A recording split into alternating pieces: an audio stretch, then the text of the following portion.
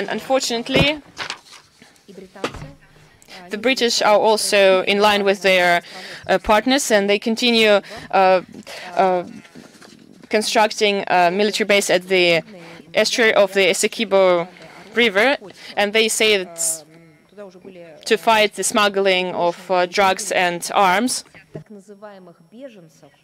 Several dozens of the so-called refugees from Venezuela have already arrived there. In fact, those are the people who have arrived to complete training for the recon and diversion groups in order to work in Venezuela and destabilize the situation and commit relevant actions from extremist to terrorist actions.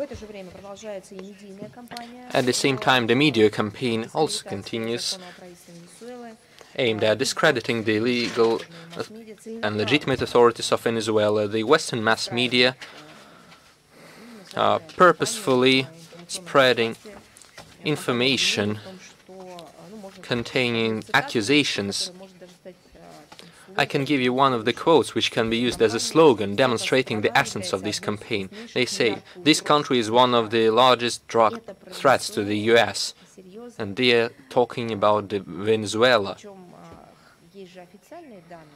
We have the official data on the drug threat in the region. For example, we can take a look at the special reports made by the UN Office for Drugs and Crime.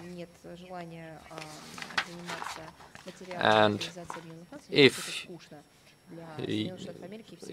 they do not wish to look at the UN data, perhaps that's too boring for them, the US authorities give precedence to the NGOs, and there are estimations by the relevant NGOs. And the most paradoxical thing is that there is an annual report by the US Department of State, and if they took a look at the report itself, they would see the clear situation, and they would understand what exactly are the countries who deliver drugs to the Western Hemisphere, and that is not Venezuela.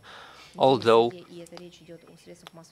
when we're talking about the mass media of the United States of America, they have created the slogan that Venezuela is to blame for all the drug hardships and threats of the region. That's absurd, but they also intentionally keep silence about the objective successes of Caracas in countering the drug threat. From 2005 to 2018, the Venezuela law forces have seized over 700 tons of drugs, and it is deeply regrettable that the US prefers to ignore these